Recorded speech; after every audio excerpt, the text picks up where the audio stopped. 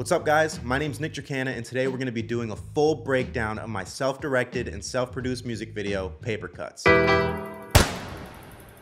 So I'm a big fan of setting the tone right from the jump of the production. And as you can see from this first shot, that's exactly what we did. I wanted something to really shock the viewer and let them know what kind of video they're about to see. This entire video was shot over the course of one weekend in my apartment, a random parking lot, and an abandoned warehouse. So as you can imagine from me just telling you that, there were a lot of hurdles to overcome with the location. For one, we didn't have many power outlets in the warehouse, so we had to rely on battery-powered lights to get us through that location. The only light in this shot is one aputure MC over top of the camera, angled down. This actually ended up being perfect because that top-down angle actually accentuated the black eye makeup that we put on before the shot. Now I really wanted this warehouse scene to be as gritty and dirty as possible. So with a lot of these shots, I would take a subject, something that I wanted to remain clear, and create a Gaussian blur mask around it, and then just feather it out into the rest of the frame. So this shot of the gun kind of exemplifies what I'm going for here. I created a Gaussian blur mask around the finger and feathered it out to the edges to make sure that the finger was still sharp, but everything else had this little blur and this little bit of smudginess to it. Tomasso actually made a great video essay about this concept using the Batman as an example,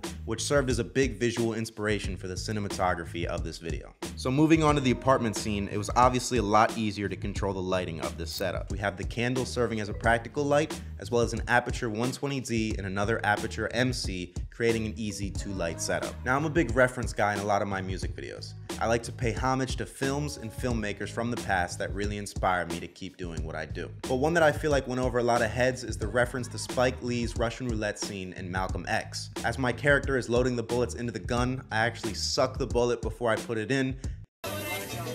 Hey yo, what the fuck? Just like Denzel Washington does as Malcolm X in his film. So this shot right here is a recreation of the classic shot from City of God.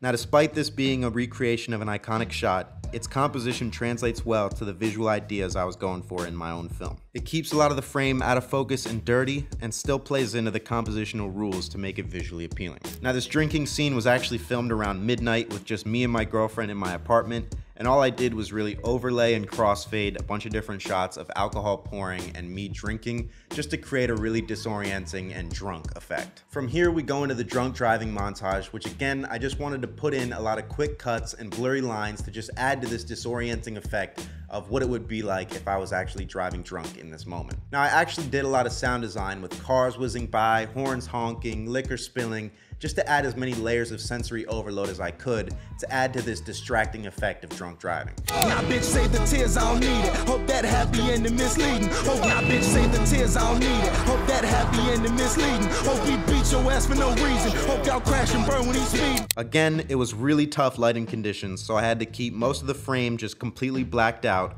as the only light was another aputure MC right on the dashboard. It's not necessarily about creating the perfect lighting setup or, building this beautiful composition. It's more so about the story you're trying to tell and how you can get it done with what you have.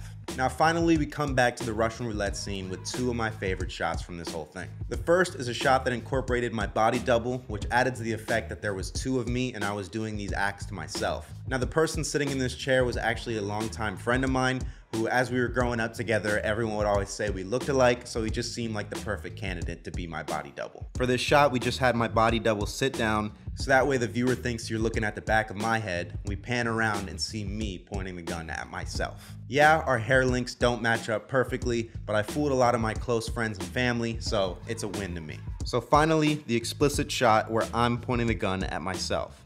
Now this shot actually consists of 3 separate shots.